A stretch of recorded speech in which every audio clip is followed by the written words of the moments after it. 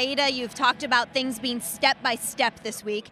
Now that the final step is the fight itself, what's going through your mind? How are you approaching this fight with Raquel Pennington? I'm very confident. She's very confident. I believe this fight of the night. Yeah, oh, I love that prediction. Obviously, it's for a title. I know that you have prepared for 5 rounds before, but how do you prepare for a championship fight where you could potentially go into those deep waters? I train hard in the ATT. I train very, very hard. And then when I start training, I always did 5 rounds. And then for me, it's very great. American Top Team is full of champions, great coaches, people who have been around the sport at the highest level. How have they benefited you in your preparation? The mentality, the champion mentality in the ATT. And then I have the best coach in the world. And then I feel like the chosen one. When you look at this fight with Raquel, what stands out about her and what threat she brings to you in the fight? No, she's very tough. She have a good box. She have a good clinch. But I'm better than her in everything. You've talked about your striking to us this week. Obviously, we know about how great you are on the ground as well.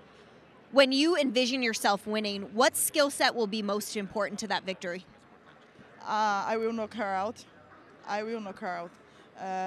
This fight, no 5 rounds. I finished before. You said this week you felt like you could break her. What made you say that and believe that? My training, my coach, my gym, my partners. What will it mean for you to be able to bring that belt home to Uberlândia? This is dream control, realização do sonho. Making a dream come true. Make a dream come true. The title fight, the belt is not my big dream. My big dream had one project in my city for kids, for help people. This is my big dream. But for me to do this, I need this belt. I need more medium. I need more things for help another person. I know you have great dreams to positively impact your community. Thank you so much for your time. Good luck to you in this title fight. Thank you. Thank you.